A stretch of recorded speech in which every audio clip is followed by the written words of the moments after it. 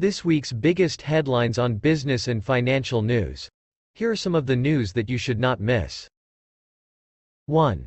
How eNaira will affect banking sector. Economists have said that the eNaira, when rolled out, will have far-reaching implications for the future of the banking sector in Nigeria. The experts, in separate interviews, said whether the launch would be salutary or destabilizing would depend on how it is implemented. 2. FIRS to partner EFCC on tax-related issues.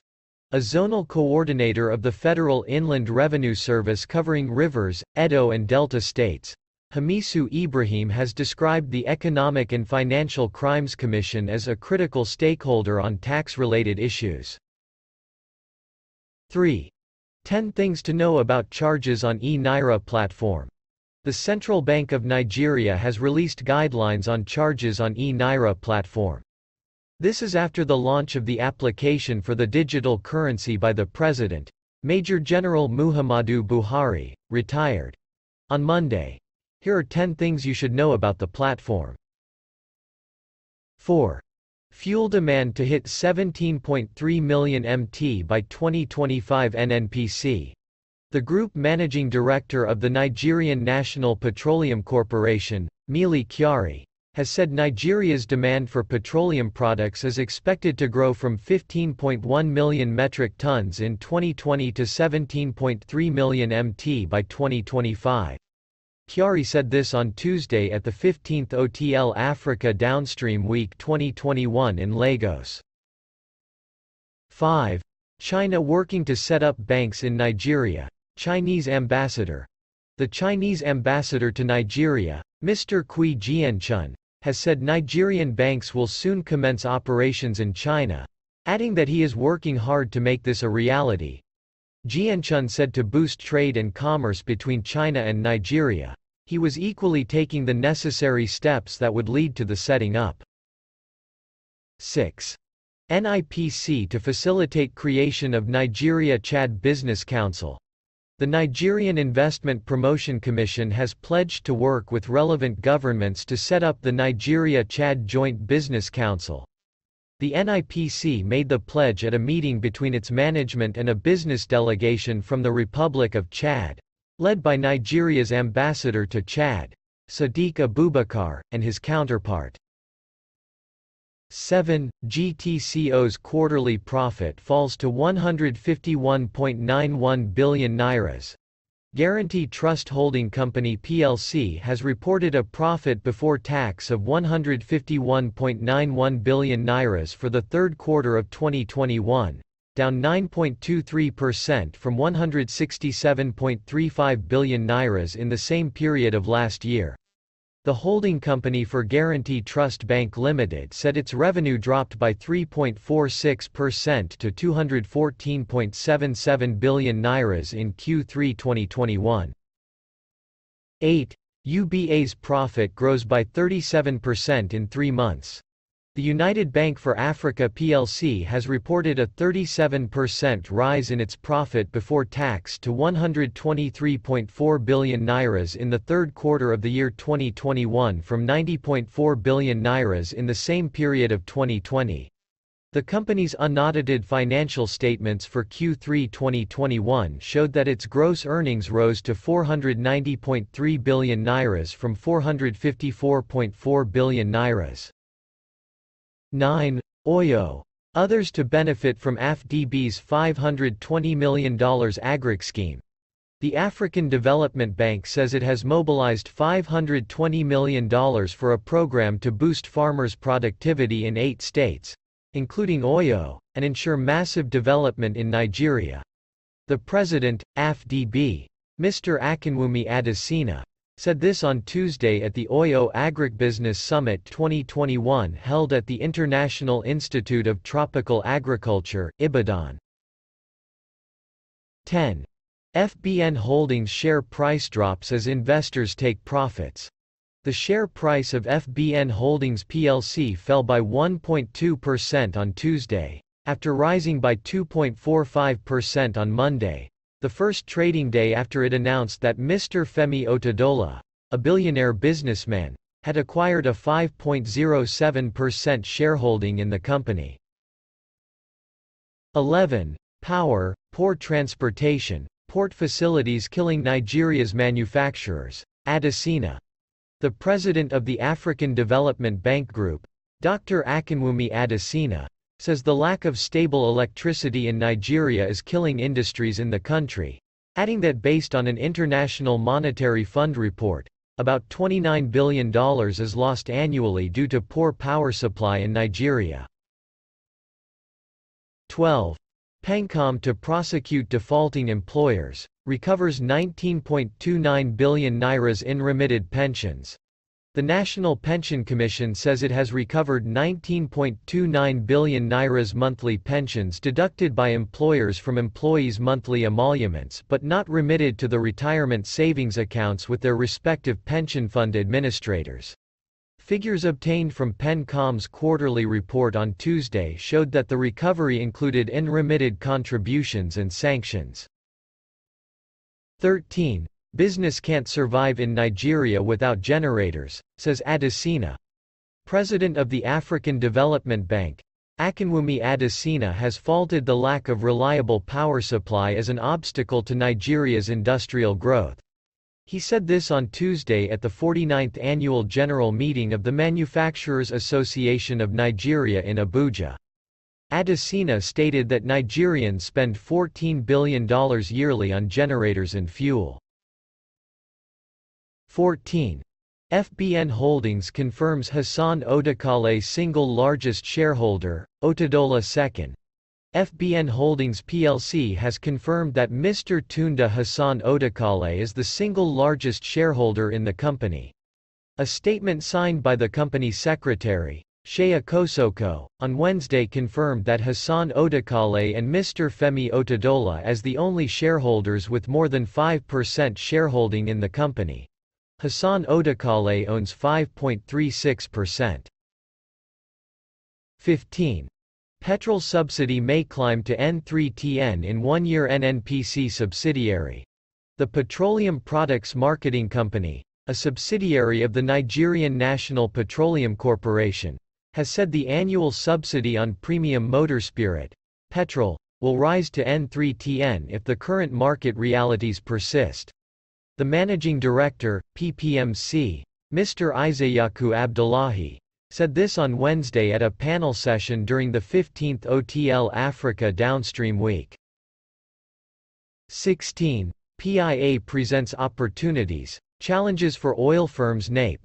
The Nigerian Association of Petroleum Explorationists has said oil exploration and production companies must brace up for the opportunities and challenges presented by the Petroleum Industry Act. The president, NAPE, Patricia Ochebu, said this at a press briefing ahead of the association's 39th annual international conference and exhibition slated for next month in Lagos. 17. Software installation delays Tin Can port scanner deployment. The Tin Can Island Area Command of the Nigeria Customs Service is yet to deploy the scanner it received over 5 weeks ago, it has been learnt. The Area Command received the mobile scanner on September 20, 2021 to facilitate customs examination and enhance the delivery of cargoes to consignees, according to Ships and Ports. 18. Nigeria's oil sector governance weak, worrisome, says NRGI. The governance of the Nigerian oil and gas sector is weak, falling short in key measures of transparency and accountability, the Natural Resource Governance Institute has said.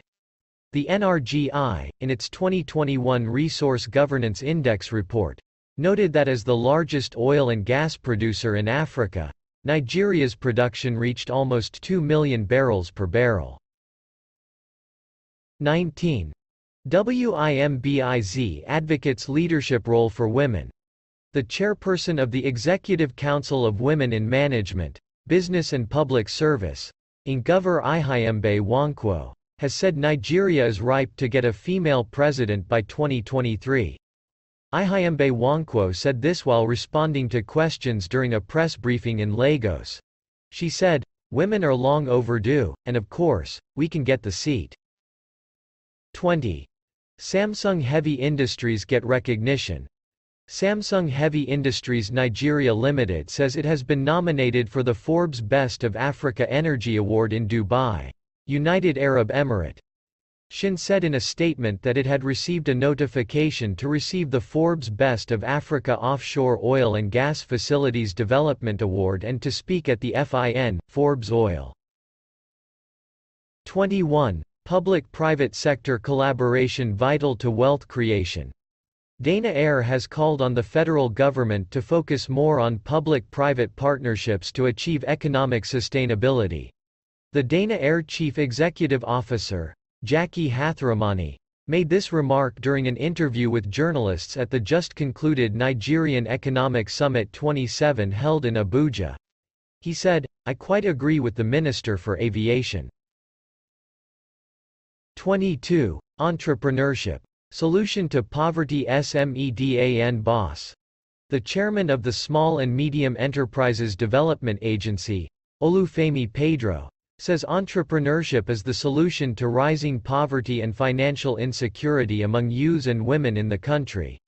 He disclosed this at the 4th Moses Oromolade Memorial Lecture organized by the Eternal Sacred Order of the Cherubim and Seraphim Church in Lagos. 23.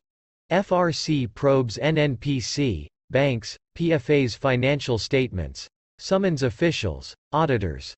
The Financial Reporting Council has said it has reviewed the infractions it found in the financial statements of the Nigerian National Petroleum Corporation, banks, pension fund administrators and custodians. The Executive Secretary, FRC, Shuaibu Ahmed, disclosed this in an interview with journalists in Abuja on Wednesday. 24. MultiChoice Africa rejects tribunal ruling, plans appeal. MultiChoice Africa Holdings, the parent company of MultiChoice Nigeria, has rejected the ruling of the Tax Appeal Tribunal, which dismissed its appeal against the $342 million value-added tax bill imposed on it by the Federal Inland Revenue Service. In a statement on Wednesday, the company said it would lodge an appeal against the ruling. 25. Transport fares rise by 41% across Nigerian cities, says NBS. The National Bureau of Statistics says the average transport fare paid by commuters across Nigeria rose by 40.56% between September 2020 and September 2021. The average transport fare paid by commuters in September 2020 was 309 nairas and 73 kobas, while the same fare went for 435 nairas and 36 kobas in September 2021. The NBS revealed this in its transport. 26. World Bank disagrees with CBN on multiple exchange rates, others.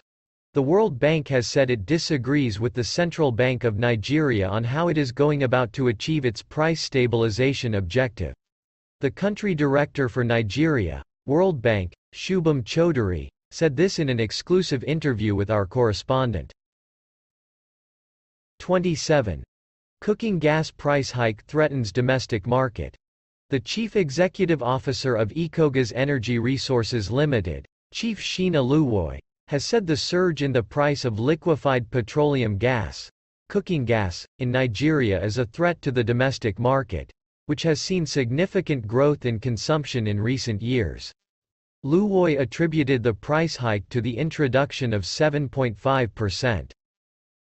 28. Reps quiz NHIS over unutilized 2020 budgetary allocation.